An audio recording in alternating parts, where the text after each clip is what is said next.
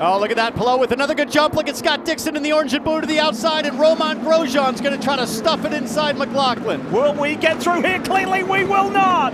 Callum Iiott on the back of Kyle Kirkwood. Incident number one. Big rear wing damage on Kyle Kirkwood, but you can see Iiott there in the tire. The yellow flag is not yet waving as we're seeing side-by-side action into 5. There's the caution flag. McLaren side-by-side through there. What a shame for Juncos Hollinger's Callum Iiott. What happened? What caused him to climb up? Front wing damage here, guys. Lee, there's a massive bump, driver's right, going into turn 3.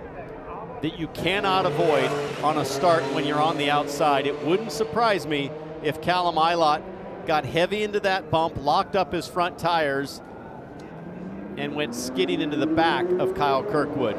You got to remember, as you're practicing around this track, and it is the first time we've raced here, so not a lot of experience. We see Kyle Kirkwood now peel into that split pit lane for some hefty repairs to the number 27 AutoNation machine. Let's have a look at what transpired between Callum Iiott, Kyle Kirkwood. Look in that second, that higher line to your left. Further back, you're going to see the bright pink AutoNation Honda, the green and black Juncos Hollinger car. It's about to come into shot on the right.